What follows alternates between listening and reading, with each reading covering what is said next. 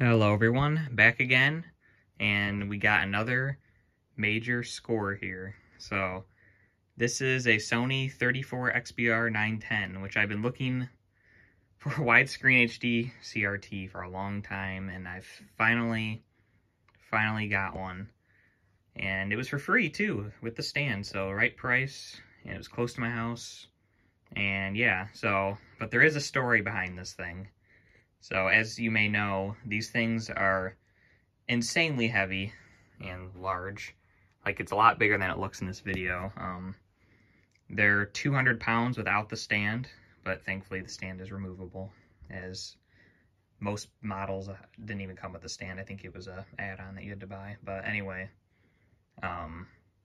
so the main problem with this thing was just being able to get it. So it was listed like a month ago on Facebook Marketplace, and it's just been a struggle. Like, I just really didn't have anyone to help me really get it. I mean, it was just that was willing to help me get it, and then eventually I convinced some people to help me, and yeah, it was definitely worth it. The main problem was that the people who originally owned it were moving out, and it was in their basement. So getting one of these up the stairs with me and one other person, it was going to we just weren't sure if we were going to be able to do it. So I just kind of wrote it off. You know, I was sad. I was like, dang, that was, a good deal just to pass up on. And then eventually we wrote the guy again, and he's like, well, we're going to be putting it out on the curb. He gave us a date. And I'm like, oh my God, okay, this is my chance. So we waited till the day, another, about a week later, go to the guy's house, and luckily it was out there. So it was very exciting. I brought my little tester there. I have a little battery that I can plug these into and try them, wherever I'm at. So I plugged it in, I tried it out, seemed good enough, and luckily, actually, one of the movers was willing to help us move it in the car. He literally, the funny thing was, when we pulled up, he was just carrying this TV out by himself. Now, mind you, this is 200 pounds and absolutely massive. He grabbed it. There's these little handles, like on the top here somewhere. Or they're actually on the sides, like this. He just had one hand on each side, just picked it up by himself. He carried it up from the basement by himself. So that guy's a beast, that's all I can say. And he actually loaded it himself into our car. He's like, oh, I can just get it. So he just grabbed it and put it in the car without struggling too much. I was really shocked. Then we got it home, and then obviously this is in my basement, so we had to move it downstairs, which was definitely a struggle, but it's here now, so let's look at it. It's in really good shape. It has the remote as well, which is cool. This TV has a lot of cool features. I just kind of got it, so this probably isn't going to be the best guide, I guess. The whole point in these videos is if you're looking to buy one of these, then let me grab the remote here. Then you'll kind of just know what you're getting into. If you are planning on getting one of these, you're going to need at least 2 people minimum, and that's if you're not moving it up or downstairs. Up or downstairs, you're going to need 3 people, I would say, or 2 just insanely strong people, which I am not, so that was kind of one of the issues. So here's the remote. It's pretty cool. If I can get it to focus here. Okay, there we go. There's a kind of a joystick feature. There's a twin view option as well on this TV. Click it here. And then so this would be, you could plug in a video game console, and you could plug in a DVD player, so you could be playing video games and watching movies at the same time. And you can increase the size of one, and then you can choose which one the audio comes out. A lot of stuff like that. It's pretty cool. Not probably the most useful thing, but still. Let's see. Come on, focus. Okay, and this remote also, the little thing right here, it flips up, and it gives you some more options down here. I don't even know. Disc menu. Oh, this might be if you're, that's if you're using it with a home theater, which I am not doing. At least not at the moment. I'll get into that later. So yeah, pretty nice remote, really. Picture's dim in here. Okay. So pretty cool. I was glad that it had this because regardless if it had it or not, I knew I was going to have to order it online. I'm like, I needed the remote because a lot of the features you can't probably do with just the buttons on the front. And speaking of them, here's our buttons on the front here. Got S-video input, AV inputs, which is cool because I was, you know, I was kind of testing everything out with this, trying different things because I heard 480i or 240i or P or whatever, like the NES resolution in all those older systems wasn't very good on these TVs. So I hooked an NES up just because I was testing it out, and it's cool. So this port that's labeled mono, if you're using a console like an NES that only has mono audio out, then you can plug it into here and it will actually come out of both speakers. And these speakers are like awesome. Like this thing literally sounds like you have a whole like surround system. Like the bass is incredible and it's really cool. But as I will explain later, I can't really take full advantage of it yet, but we'll get into that. And then here's the other buttons. There's like the menu, and then you can navigate the menus.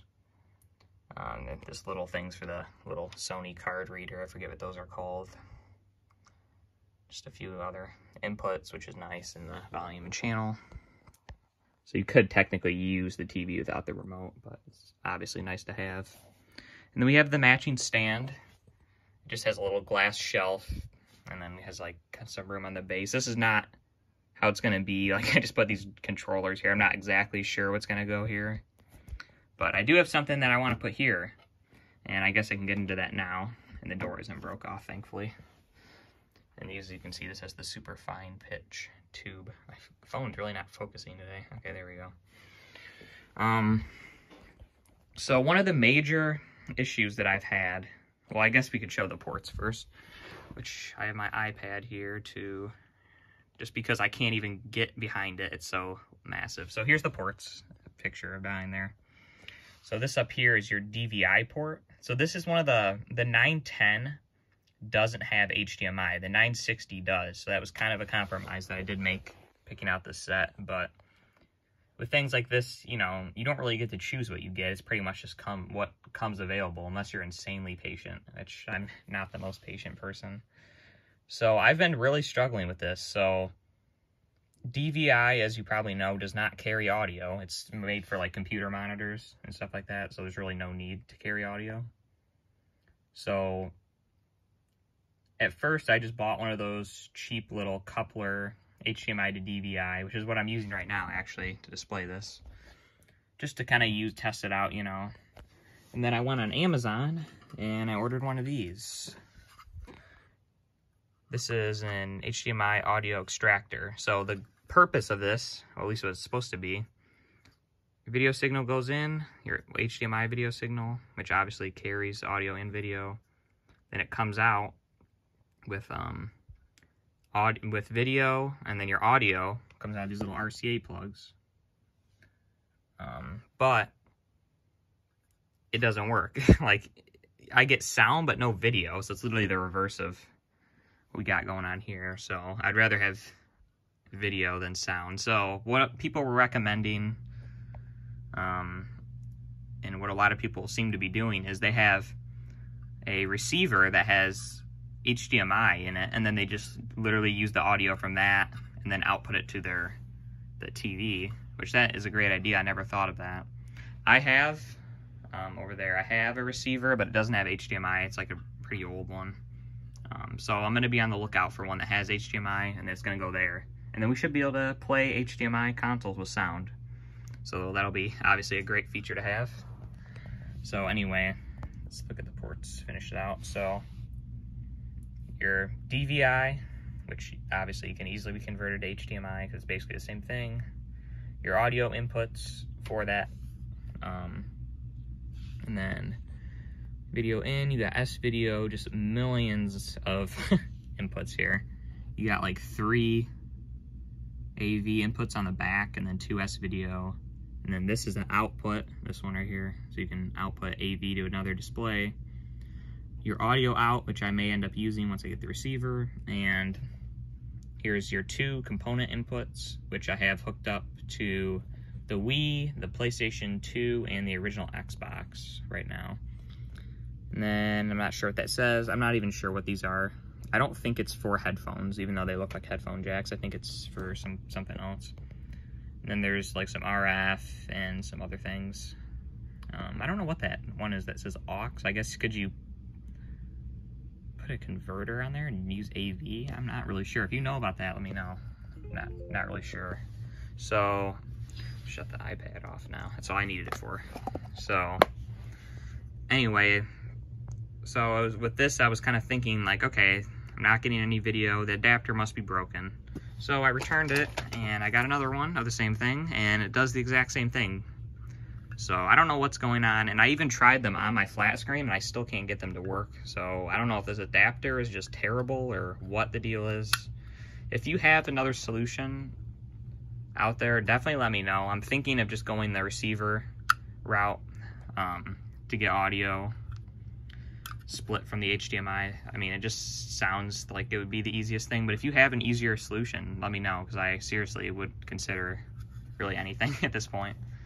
So, yeah, so this thing, it is really cool, and, you know, being someone who really likes CRTs and everything like that, like, obviously there's really no reason to play the Switch on this beyond the fact that there's no motion blur, and, you know, there was another reason that I can't even remember, but the main reason is the motion blur for me. Yeah, and it does look really good. Like, I've been playing it. I've had this set up for probably about a week now, and I was hoping to get the adapters and everything before I made the video and have audio, but it just didn't work out that way, I guess. But it's all right, we'll get it. And I might even make a video when I get the receiver, if that's what I decide to actually do. I'm gonna just hold out and try to get one cheap, because I see them all the time at like yard sales and stuff, and I've almost bought them several times just to upgrade what I already have, but I just haven't picked them up. But yeah, this thing's awesome, and I'm gonna get something hooked up in so we can look at the dual screen mode, just because I think it's kind of cool, and I actually haven't even really messed with it yet, so let's see how that looks.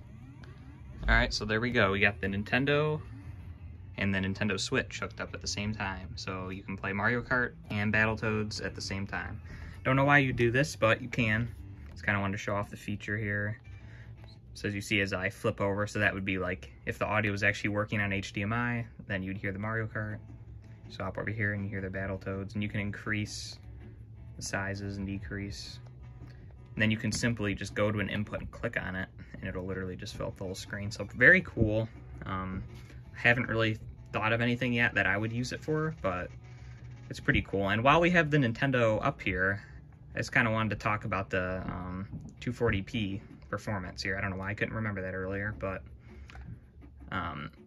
because everyone talks about lag on these TVs with every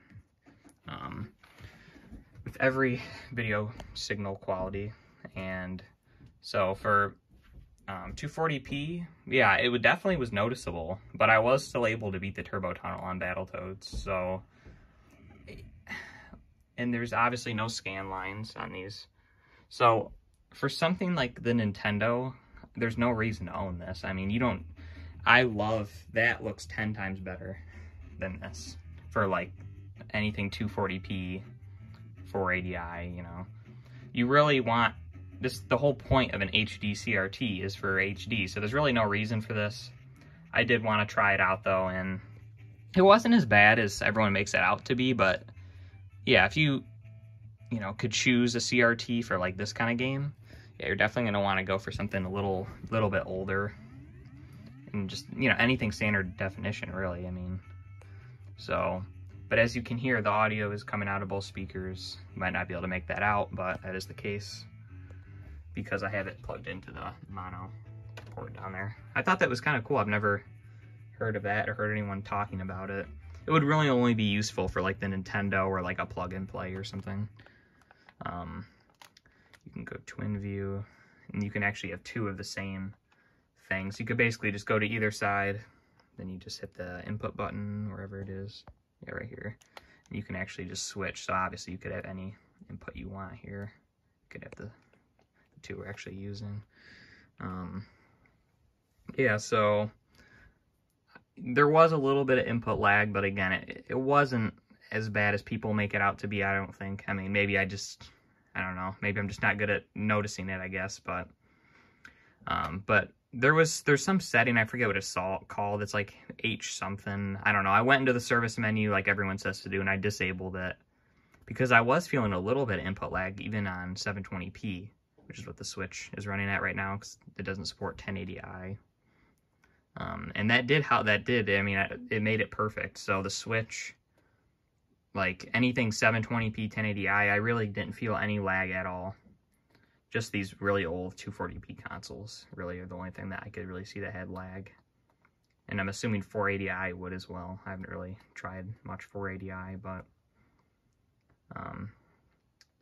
yeah, so I'm trying to think if there's anything else I need to say. I don't really think there is, but if you're considering one of these things, just know what you're getting yourself into. It is heavy. It's heavier than, you know, don't think about it as, oh, everyone says it's heavy, it can't be too bad. It is. I mean, it's insanely heavy in my opinion, but it's definitely worth it. If you have the room and you can round some people together, it's cool. I mean, it really is a unique experience. And I may even make another video about this set as if it was, could you daily drive this as your only TV? I really, so far, I would think you probably could, but I don't know. And I did, another thing, if you're thinking about getting one of these, the geometry is very, like on these, it's hard to find one that's good. Luckily, mine is pretty good. The edges are not as good as the center. Like the center is crystal clear. The left and the right edges are definitely a little bit blurry once you get pretty close to the edge. And it's really only noticeable like if there's like text, like if your lives are up there, like in the upper left or something. That's the only time it's really noticeable. So when you're getting one, definitely check for that, because if it's really out of whack, I would personally just leave it, but it's really up to you. Alright, well, if you enjoyed this video, thanks so much, and I'll be back probably with some more CRT purchases, I guess. But anyway, thanks again for watching, and have a great day.